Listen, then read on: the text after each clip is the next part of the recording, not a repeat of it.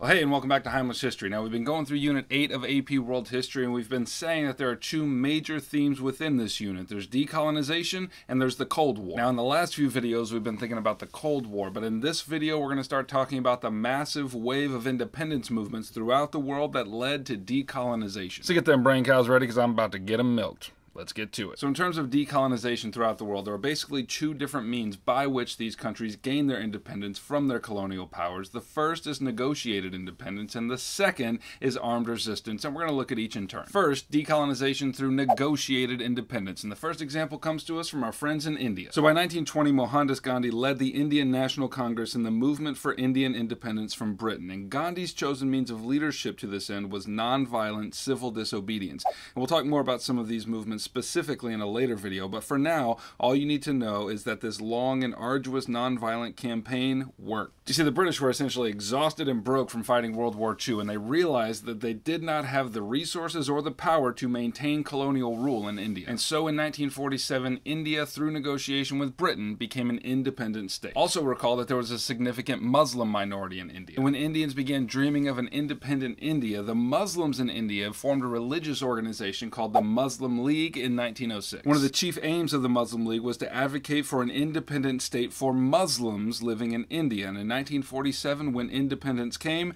they got what they wanted, which is to say the nation of Pakistan in the north of India. A second example of negotiated independence is French West Africa. This included places like Senegal, the Ivory Coast, Niger, etc. France had ruled these colonies since the 1800s, but they did so with relatively small occupational forces, and in order to maintain dominance, the French relied on cooperation with local governments and chiefs. However, once this relationship began to crumble and France could no longer maintain power apart from devoting huge amounts of resources to it, they negotiated independence in most of these nations by 1959. A third example of negotiated independence was the Gold Coast, which would later become the nation of Ghana. Now, the Gold Coast was also a British colony, and they experienced a similar decolonization process to India. The nation of Ghana was born in 1957, and its first president was Kwame Nkrumah. Nkrumah was a nationalistic leader who was careful to construct a national narrative of past glory and present triumph, much like the national narratives he observed in places like America and Europe. And to this end, Nkrumah codified this narrative with a flag, a national anthem, and monuments to symbolize Ghana's glory. Okay, so those are some examples of negotiated independence. Now let's turn our attention to decolonization through armed conflict, and our first example is Algeria. In the middle of the 20th century, Algerians began to rise up against the French colonial government. Now, France had just lost Indochina as a colony and were determined not to lose Algeria as well, and so the French clamped down hard on these uprisings with strict laws and violence. At this, nationalism was brought to a boil in the Algerian chest, and in 1954, the Algerian War for Independence began. The Algerians organized themselves into the National Liberation Front and used guerrilla tactics and brutalization against the French, who brutalized them right back. And the violence even spilled over into France. There was a significant division among French citizens about whether Algeria should go free, and the chief proponents of their freedom was the Communist Party. However, in 1958, French President Charles de Gaulle organized and planned the steps of Algerian independence. And yet another example of decolonization through armed conflict was Vietnam, which is to say Indochina. Now, as I mentioned before, Vietnam was a colony of France. And, you know, you kind of have to feel bad for France at this point. So, tell me how you feel.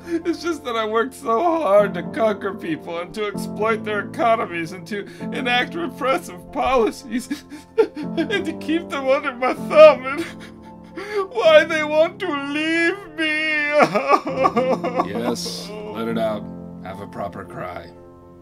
I honor your journey. Anyway, two things happened to Vietnam after World War II. First, France was ousted from their colonial occupation. However, second, almost immediately, France came back and occupied the southern portion of the nation. In the north, the communist government was established under Ho Chi Minh, and his goal was to oust the French from Vietnam altogether and unite the country under a communist government.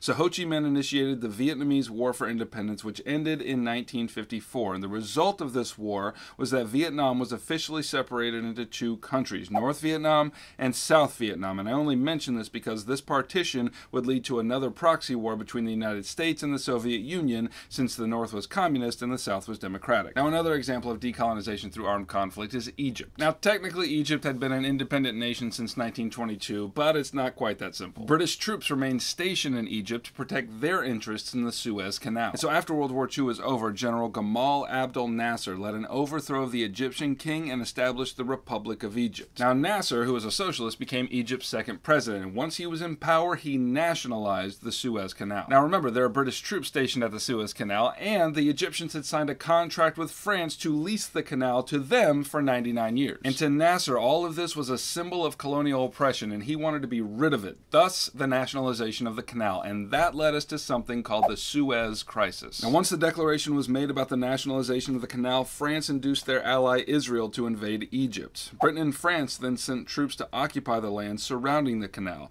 Now, the US and the Soviet Union opposed this action, and through the intervention of the United Nations, they brokered an agreement to make the Suez Canal an international waterway under the sovereignty of Egypt. Okay, now let's consider two examples of decolonization that don't really fit neatly into either category. There's sort of a blending between negotiation and armed conflict. First is the African nation of Nigeria. So in 1960, the Nigerians negotiated their independence from Britain, but a civil war broke out in 1967 over who would control this newly independent Nigeria. It began when the Igbo people, who are a westernized Christian people in the south, tried to secede and form their own nation called Biafra. Now, because their land was rich in oil, the northern government resisted the secession violently, and ultimately the North won out in 1970 and established at last a united Nigeria. A second example that's a blend of categories is the Quebecois Separatist Movement in Canada. Now, Quebec was a French colony suffused with French culture, but back in the 1700s, the British ended up controlling most of Canada, and that led to a fundamental division between the French Catholics in Quebec and the British Protestants basically everywhere else in Canada. And there were several movements over the years to create a separate state in Quebec, all of which ultimately failed. And in the 1960s, the Liberal Party was gaining power in Quebec, and there was a growing nationalism among them. And in 1963, all of this flared up into violence, which included a series of terrorist bombings. Ultimately, the movement failed, and Quebec remained united with Canada. Alright, that's what you need to know about Unit 8, Topic 5 of AP World History. If you need help getting an A in your class and a 5 in your exam in May, then review packet. If you want me to keep making videos and join the Heimler family, then subscribe, and I will keep doing it.